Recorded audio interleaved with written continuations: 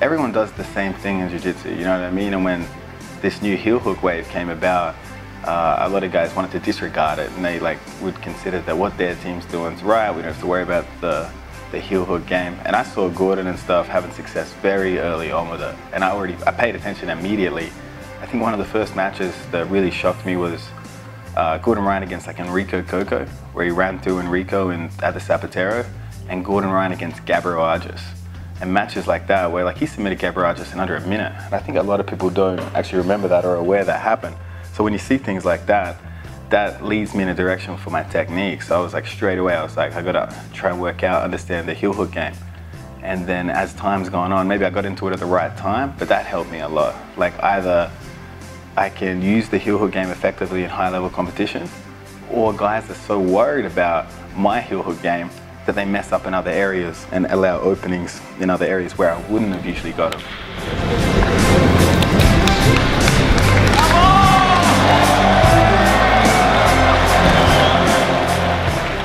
I'm confident I'll win, but either way I'm going to get pretty good health insurance for that match.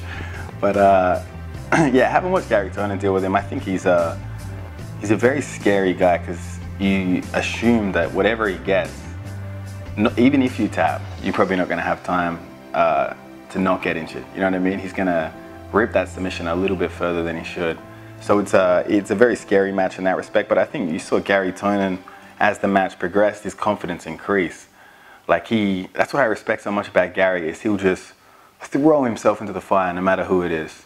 You know what I mean? His mindset is so valuable to his game in that respect. You know what I mean? Like he fought Palhares, threw himself into the fire. Palhares was going after his leg.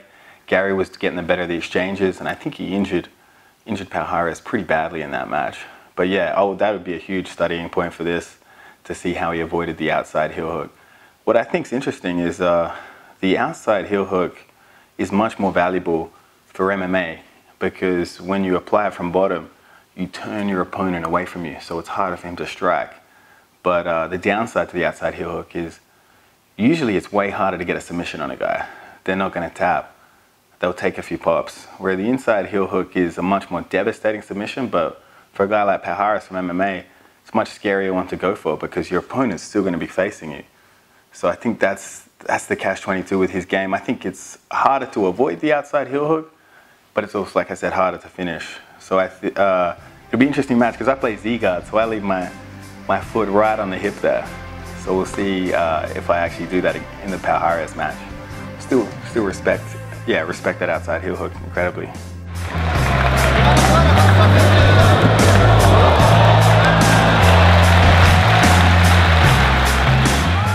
He changed the game, I think, in that traditionally heel hooks, people will throw a reap and they would put their hips on the floor. It would be a low reap.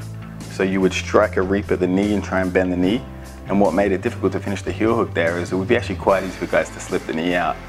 What Palhares changed was that when he applied a reap, he used his foot to keep his hips super high off the ground. And that meant that as both opponents rotated, they couldn't clear the knee. And even if they did start to clear the kney, he was very good at turning it into a knee bar, and you saw that against David Avalon. David Avalon slipped the heel hook, but the knee bar hyperextended his knee. So I did watch a lot of Palhares in 2011, but I didn't start doing heel hooks until I qualified in 2014. But I started doing heel hooks in 2014 out of a fear of getting heel hooked myself, and I think that fear probably came from watching what Palhares did in 2011. I think everyone started to fear heel hooks after that.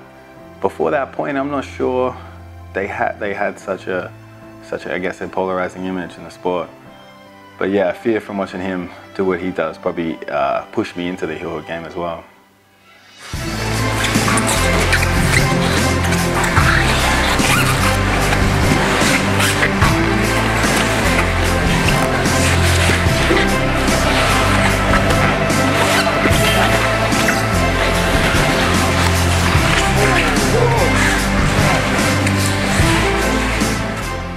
With a guy like Palhares, having watched his matches, I don't know. I mean, my cardio is not great. I don't think his is great either. So I think with a guy like that, he fought Gary Tonon and gassed throughout the match. But Gary Tonon, being far smaller than him, wasn't able to capitalize on Palhares' gas tank. I think that would be something I would definitely look to capitalize on, which is also dangerous, because if I do use a heel hook or something to sweep Palhares, coming on top is usually where he likes to enter the legs the most. But yeah, I would want a great gas tank for that match for sure.